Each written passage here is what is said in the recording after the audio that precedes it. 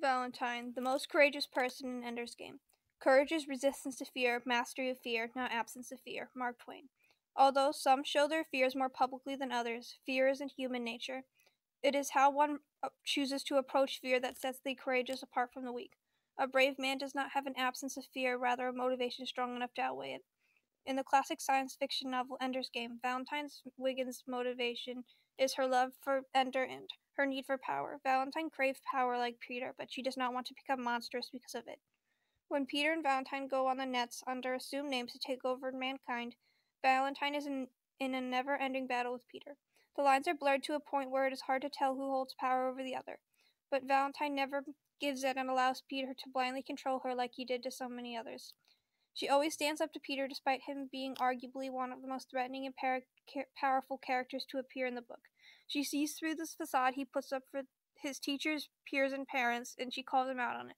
Some may argue that Ender's courage far outweighs Valentine's, but one of Ender's most reputable achievements, killing the buggers, he was not even aware of. He thought he was playing on the simulator. He gave up near the end of the book, and he did not care about his life. He had no fear, so there was no place for courage to step in. Valentine displays acts of courage throughout the novel Ender's Game by Orson Scott Card. Valentine's true courage is always shown when she stands up against Peter for Ender.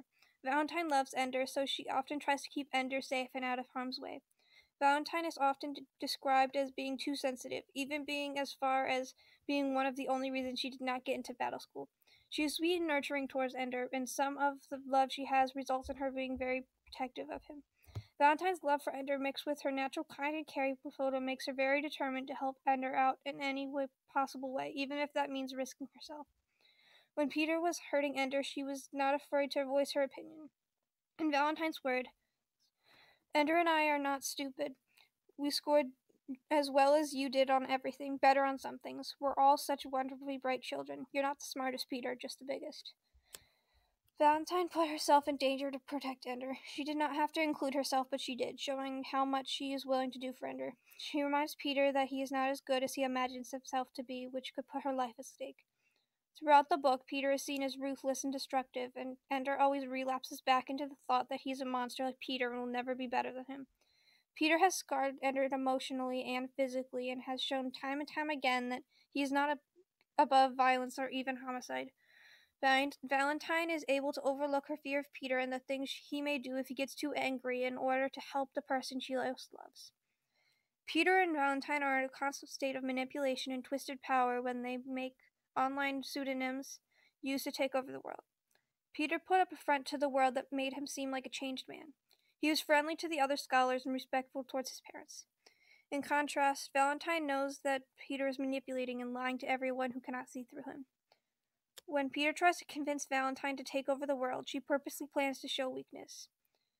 She knows that he is only manipulating her to get her to have sympathy for him. In turn, she decides to deceive him. She plays along in his game, but she knows what his intentions are, giving her power over him. You are only pretending to share power with me, she thought. But in fact, I have power over you, even though you don't know it. Playing this game of ever-changing power and fighting for control is a huge risk. Valentine knows that what Peter is capable of, and that by working with Peter she is breaking the law. If someone were to find out that they hacked into the nets and were posing as adults, the punishments may be very harsh. Valentine still has the insatiable craving for power, so even if it is not as violent as her brothers, she still cooperates with Peter. She sees that they are both smart, so she does not have a reason against their plan. Valentine takes part in a manipulated, twisted battle with Peter, knowing the risk she is taking by doing it because she wants to take over the government. Arguments can be made that Ender showed the most courage, but he was not as courageous as Valentine. Some people say the most defiant act of courage on Ender's part was defeating the buggers, yet Ender thought he was playing on the simulator. In the simulator, there was almost no risk in Ender's mind, so what he did was not courageous. He did not go out of his way to face his fear or have a motivation to get through it. He simply thought he was playing a game. Towards the end of the book, Ender begins to shut down from all of the hard work and pressures. The author illustrates this point by stating, the days wore on with battles every day, until at last Ender settled into the routine of the destruction of himself. He began to have pains in his stomach. They put him on a bland diet, but soon he didn't have an appetite for anything at all. The teachers pushed Ender to a point where he did not have a will to live. Although this is unfortunate, it ultimately shows that Ender gave up near the end. Because he did not have a will to do anything, he had no need to face any fears. Courage is based around having the motivation to attempt to master fear, so he did not show courage. Overall, Ender did not show the level of courage his sister Valentine did. In the novel Ender's Game, it is not Ender but his sister who shows the most courage. She was always facing off against one of the most malicious characters in the book, Peter. He is an evil person and has proved that many times, but Valentine does not hesitate to reprimand his actions towards Ender. Ender is Valentine's motivation to face Peter in the beginning of the book. When Ender goes off to battle school, Peter and Valentine try to take over mankind using online personas. Both of them believe they are in control of each other, but Valentine's resistance to give up, despite the effect it may have had on Peter, showed her true courage.